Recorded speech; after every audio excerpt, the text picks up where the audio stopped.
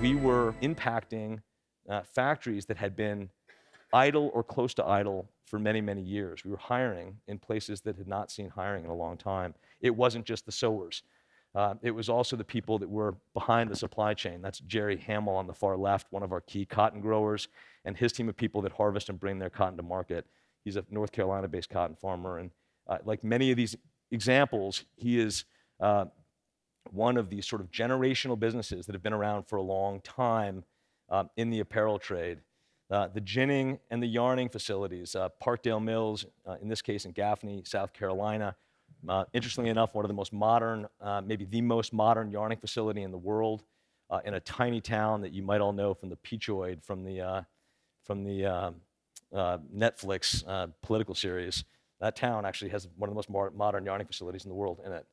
To the yarners and impacting the yarners.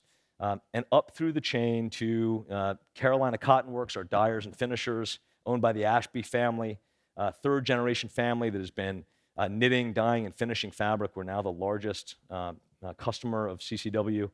And all along the way, we found ourselves not only impacting the front end of the production line, but the layers and layers of people down the supply chain. And that, when you've spent your career in manufacturing and you spent your career in, at least in my case, being removed almost arm's length from your manufacturing process, when you suddenly found yourself diving deep down into that supply chain, for me it was a pretty profound experience and got me to rethink what it means when you build a product, what consumers value in making a product.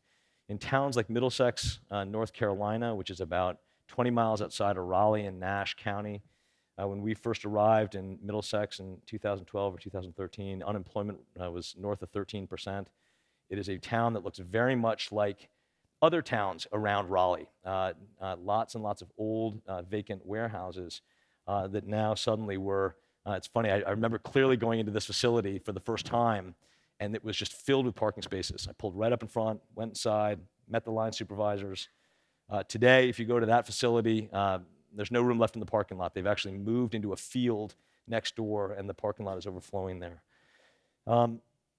That's an interesting thing. It's an interesting thing that we really set out about to do with a fairly narrow goal. We sort of looked at this thing and said, we want to do, consumers are driving something interesting.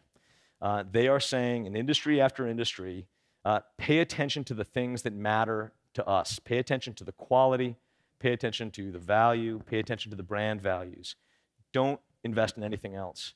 That simple idea for us took us both down a path of a manufacturing process that was fascinating to me and was interesting and had us impact a whole bunch of interesting layers of the supply chain, but more broadly got me to begin to think about what changes in front of us as technology begins to move into not just software and businesses that maybe are more digitally scalable, but into old world manufacturing businesses. What does that open up for the consumer and their ability to have an impact on the kind of change or businesses that they want to support?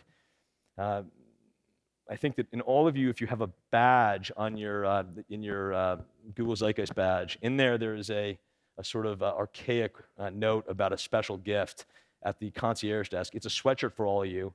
Hope you go pick it up. When you